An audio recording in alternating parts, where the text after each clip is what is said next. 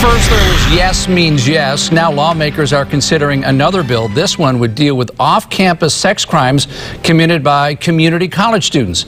News Channel 3's Tracy Laird joins us live from Santa Barbara City College tonight. And Tracy, this would also affect Isla Vista, where many of those community college students live.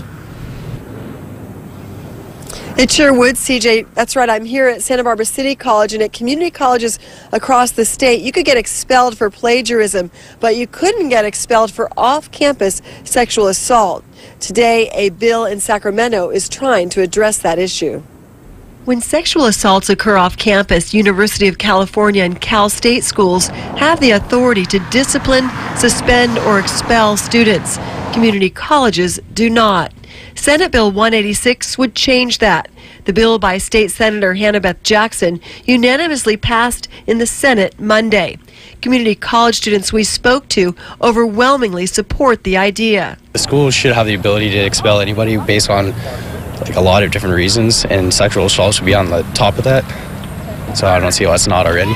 I've heard of rape, I've heard of sexual assault, so many guys making really bad decisions and they don't get punished because, oh, it's IV, they can't do anything, it's not on campus. Well, I think they should be punished because that's just, no, it's not okay. The bill also covers sexual exploitation, such as recording and distributing sexual images without consent. Having the school institution kind of involved in that makes you more accountable for your actions while you're not on campus. So honestly, I think it holds potential sexual offenders at a higher level of accountability. If an offender is expelled, victims may be more likely to stay in school.